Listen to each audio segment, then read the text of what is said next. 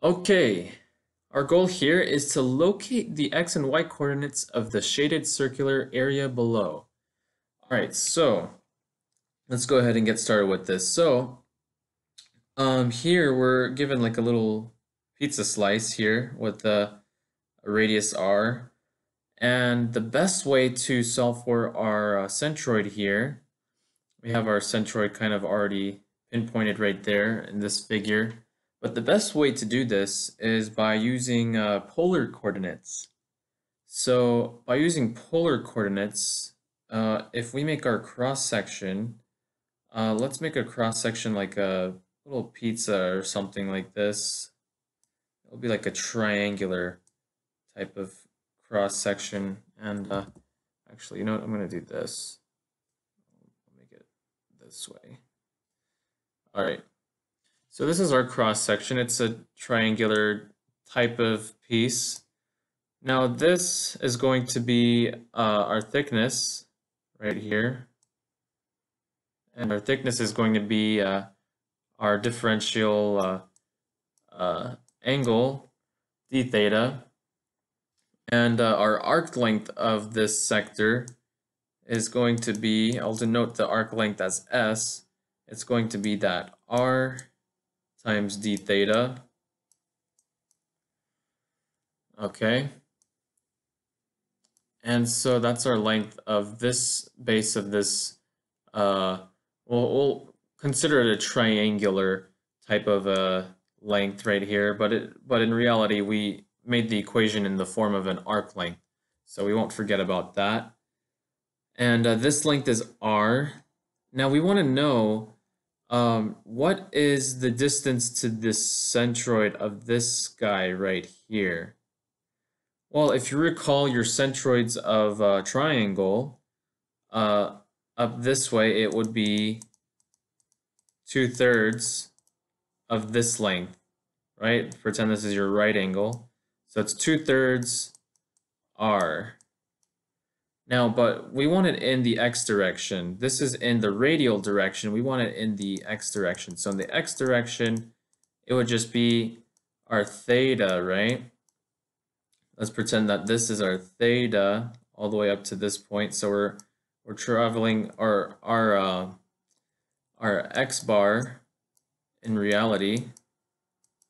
This is going to be our x bar, and I'll go ahead and erase this a little bit so that way you can see what I'm talking about. Our x bar to this centroid is just that component of the 2/3 r. So the component is going to be 2/3 r cosine of theta. Yes, so it does involve a little bit of trigonometry and geometry, of course. So this is our x bar here. Now, what is our y bar to this centroid? Well, if you look at this conceptually, we notice that this angle is alpha and that this angle is alpha, and it is symmetric about the x-axis. So our y bar is actually going to be 0. Yes, 0. We love that number, don't we? Okay. So now that we have our x bar and our y bar, let's go ahead and get our dA. So our dA is going to be the area of this little cross section right here. And that's basically the area of a triangle, right? All right, we made a triangular slice. So we're going to go ahead, the area of our triangle is going to be 1/2 of the base times height. So our base, remember we said, is our arc length, r d theta, and our height is just r. So if we simplify this, it's going to be 1/2 r squared d theta. Now, we can go ahead and integrate our differential area to get what our total area is. So doing that, we get the integral, and let me do better Latin S here, the integral Now it's going to start from our negative a from the x-axis. It's going to go negative a radians to positive a radians, right? This is our area right here. So negative a to a, and a is alpha, of course. That's our angle in radians. And it's the integral of this piece right here of our dA. So 1/2 r squared d theta. All right. So this turns out that our area is going to be, if we evaluate this integral with respect to theta, we should get that it is 1/2 times r squared times theta from negative alpha to alpha. Okay, and then if we evaluate this from alpha to, or negative alpha to alpha, we should get that it's 1/2 r squared, and it should be 2 alpha, and it should turn out to be that this guy is actually just going to be r squared alpha. Right? So that is the total area of this guy right here. Let me scroll down a little bit. It's running out of room. R squared alpha. That is our integral of dA. All right, let's go ahead. Now that we have all the constituents we need to solving for the centroids, let's go ahead and solve for our x-coordinate of the centroid. So the x-coordinate is going to be, I'll refer to this formula again.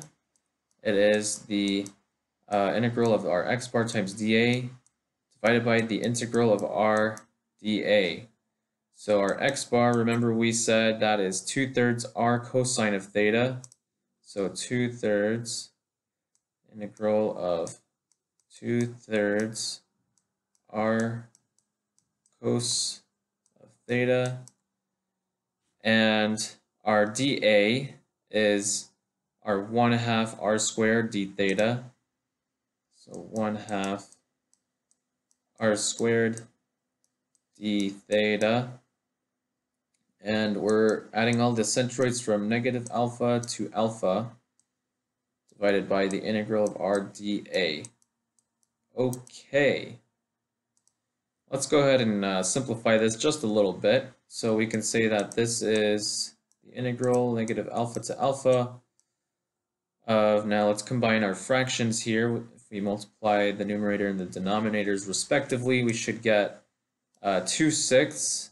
Or if you want to simplify the fraction, we should get that to being 1/3 of r cubed cosine theta d theta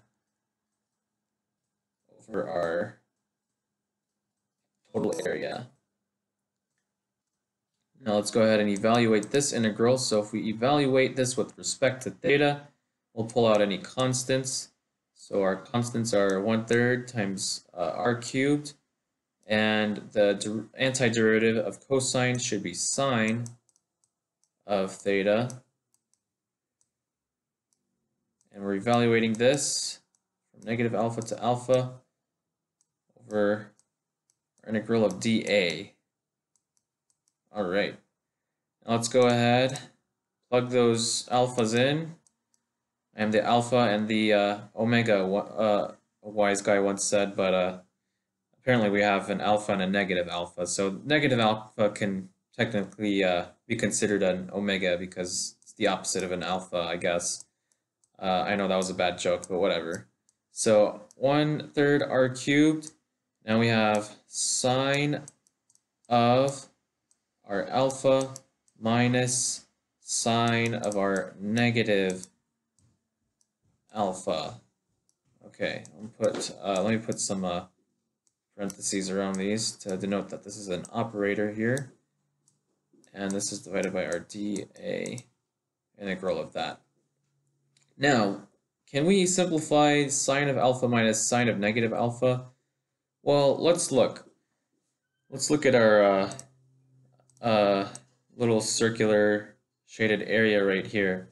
So remember, this is negative alpha, right? I'll put negative right there to denote it's negative alpha. This is alpha. Now sine of that, let's just pick a point right here. I'm just going to pick a point right about here. It doesn't matter. It can be any point. So if we go down, sine, remember, is our vertical distance from whatever radial distance we have. So sine of alpha is this distance right here, and it's, we'll call it negative y.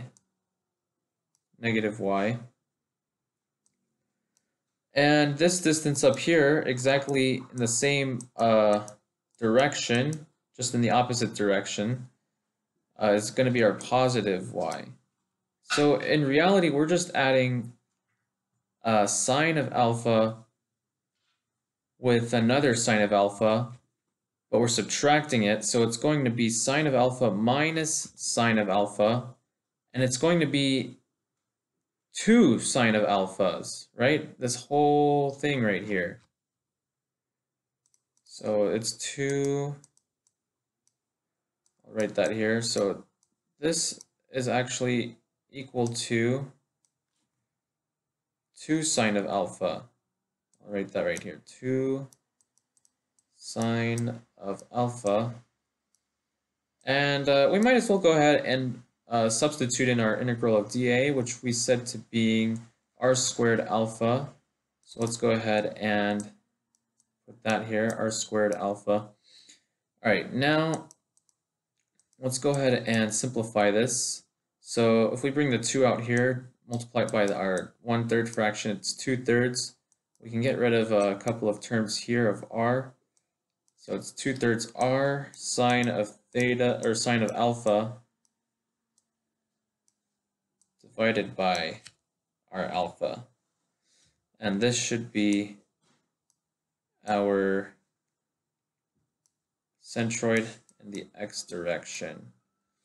Now our y, our centroid in the y direction, is our integral of y bar times dA over the integral of dA. Now let's go ahead and plug everything. So y bar, remember we said it's 0, right? It didn't go up any direction on the y-axis. It's still within the x-axis. So because y bar is 0, so because y bar is 0, our centroid in the y direction is also 0. Okay, so there we have it. So our x-coordinate is 2/3 of r sine of alpha divided by alpha, and our y-coordinate is just 0.